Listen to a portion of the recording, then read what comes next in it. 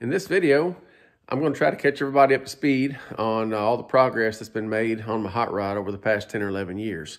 There's been a lot of starting and stopping, family stuff and kids and all that stuff. So you know how it goes, a lot of starting and stopping. So we're back on it now. As you can see, the floor pan is in, and there are a few other little rust spots I fixed down here. There's some more rust to do. I do have to finish stretching the other wheel well, and I got to cut the transmission tunnel out. That's a surprise on what kind of transmission I got to go in here. Really cool. We're going to get all this bottom of this car prepped, painted, transmission tunnel, like I said. Get all the chassis back in. Chassis all been powder coated already. So that's just waiting on me, which that's pretty common. So right on, we're going to get this party started.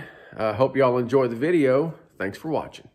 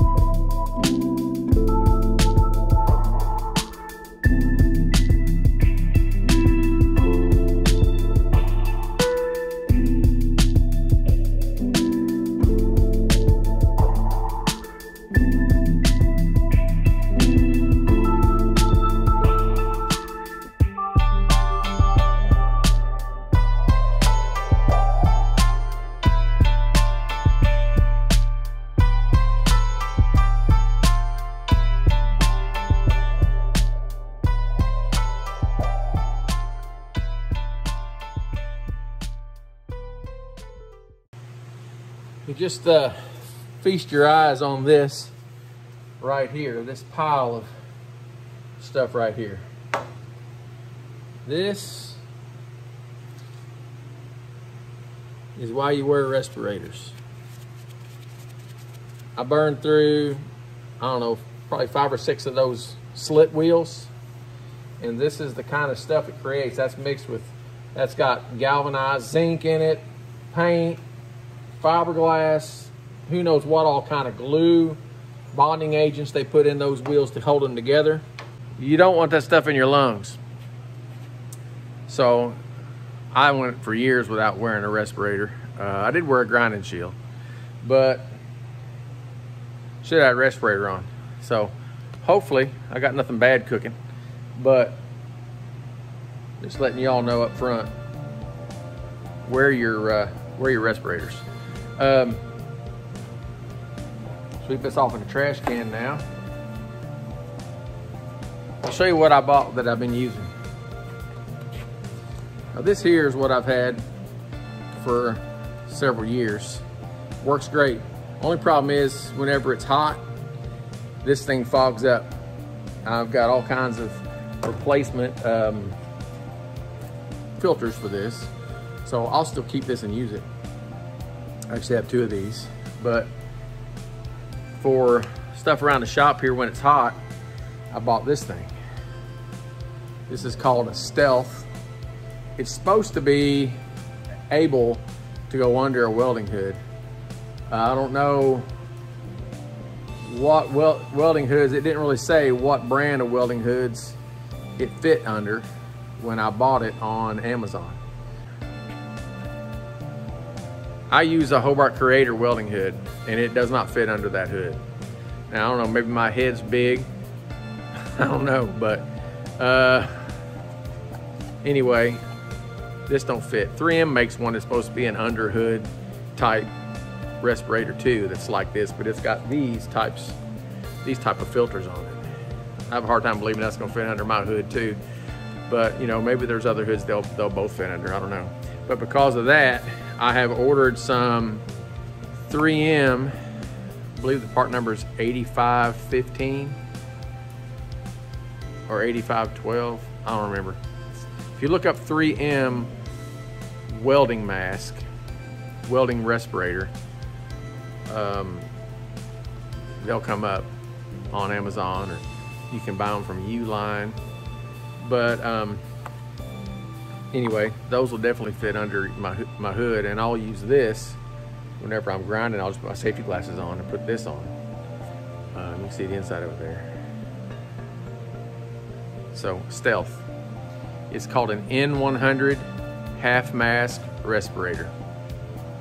No matter what, something's better than nothing. Even if you have a surgical mask or whatever, I don't know, I mean, that's probably better than nothing. But just make sure you don't breathe that stuff into your lungs. Okay, so the last markings I made, if you notice, I kept wiping these marks off with lacquer thinner and putting it back up there, because every time I cut a little bit off of this, I trim it a little bit, it would fit a little bit better, and where the mark would be is going to change when you push it down tighter. So I've got marks on here that are pretty close to where the weld line would be.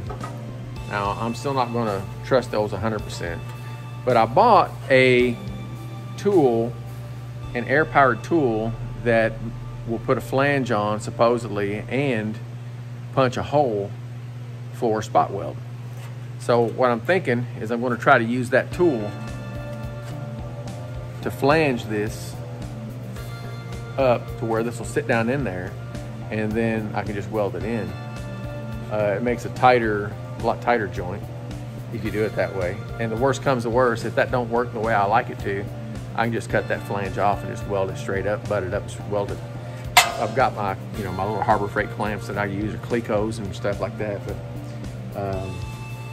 anyway, that's our next step, is to try to flange that with that tool and see if I like the way it looks. Rock on.